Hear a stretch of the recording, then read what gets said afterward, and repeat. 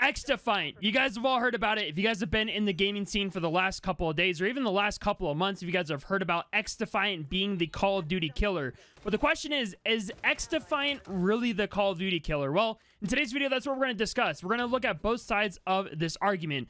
XDefiant actually being a so-called Call of Duty killer, and the other side of Call of Duty still remaining the top dog of the FPS category. If you guys enjoy this type of content and just XDefiant content overall, make sure you guys leave a like and subscribe to the channel for more of that content. I've also posted videos over the last couple of days on XDefiant, so if you guys want to check out those videos, that would be awesome. So before we really dive into it, if you're not really familiar with XDefiant, it's actually been in development for, I would assume, a few years. The first actual pre-alpha playtest was back in August of 2021, which I actually got to be a part of, and I will say the game was a lot different then than it is now, of course, and I really think it has improved quite a bit from when I played that playtest. And of course, XDefiant is an arcade shooter developed by Ubisoft. It definitely is more of an arcade shooter than Call of Duty in the most recent years. What makes XDefiant unique is it actually features a mashup of characters and factions from other various Ubisoft franchises. So let's dive into how XDefiant could be the potential Call of Duty killer. Well, I think XDefiant really brings back that real and authentic arcade style FPS feeling to a video game. It feels like we truly haven't seen that over the last couple of years of just new games releasing and just from other FPS games, especially like Call of Duty. If you haven't really played XDefiant, it truly has just a unique feeling to the game with its movement, the way the guns feel,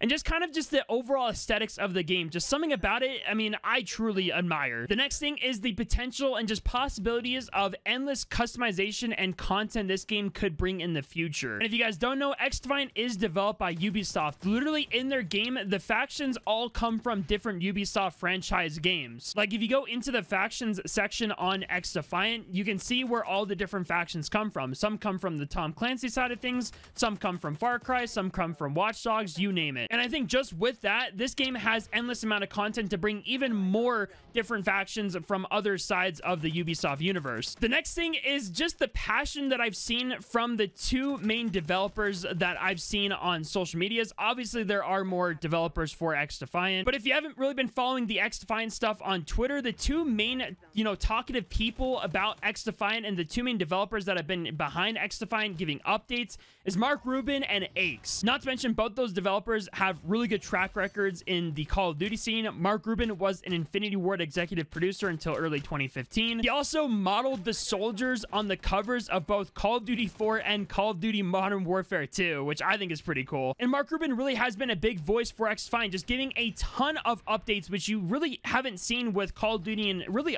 honestly, any other FPS games. And if you guys don't know Aches, he was a longtime Call of Duty professional player. He was a 2014 and 2018 world champion, and he's also a game developer for XDefiant. And just like Mark Rubin, Aches has also been a really good voice for XDefiant, just, posting about updates of the game, things that are broken, things that they're looking into. It's just really nice to see that from just a game franchise, which feels like I haven't seen that in a very long time, especially with Call of Duty. And of course, just Ubisoft's track record overall. Sure, they've had some bad moments, and I mean, every gaming studio has had bad moments and just bad experiences. Like, for instance, you remember Hyperscape, that Battle Royale game? Well, that game was developed by Ubisoft. That game had a ton of hype over it in the span of a couple of months, and then shortly after that, the game just died off. They also announced, I think a few years ago, that they just basically closed down the servers for that game, so that game literally just died. But just like Call of Duty, there are dedicated fans of Ubisoft games, and I think with just that backing it, this game could succeed in that way. So now let's go over reasons why XDefiant might struggle to take down this Call of Duty giant. As we know, Call of Duty has really just been the face of just FPS games for like basically 20 years at this point. And with that is brand loyalty. Call of Duty has built just a loyal fan base over the last 20 years or however long the franchise has been out for, with millions of players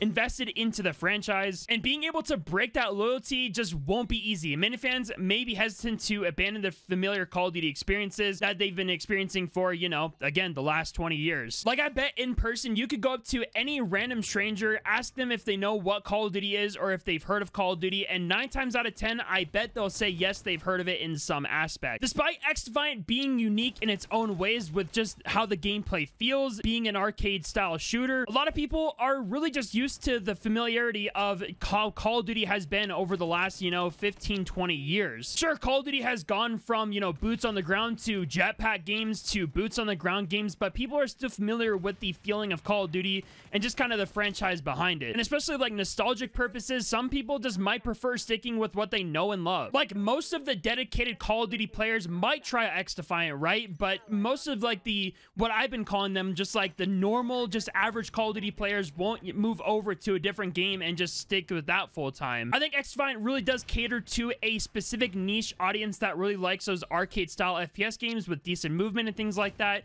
And you know, those Call of Duty players are going to stick to their roots. The next thing is, with XDefiant being a beta, that game currently has a lot of problems. Like, you could go to either Mark Rubin or Ake's Twitter page, go to their tweet replies, and see them replying to people with problems with XDefiant, including server issues, bugs, you know, aim assist, keyboard and mouse issues of what I've seen also, and just many more visual bugs with the game. A lot of people are saying that this game is too early to even release in, you know, later this summer of 2023. If it were me, I would definitely extend this current open beta to an extra day because of the people that were having those server issues. And then I would honestly even look into doing another playtest open beta playtest in like later July or early August. From there, they could potentially iron out the bugs, but yeah, as of right now, XDefiant does have a lot of issues. Have they fixed a lot of them, like mainly the netcode issues? Sure, but yeah, like I said, XDefiant still has a lot of issues that they gotta iron out. Of course, Call of Duty has their own issues, but I mean, Call of Duty has so many more developers backing that side of things that most of the time with those issues, they can resolve them with an update in the future, like in a couple of days, where with XDefiant, it could honestly take a while. The last thing is just the competitive landscape overall. Call of Duty has built such a huge competitive landscape.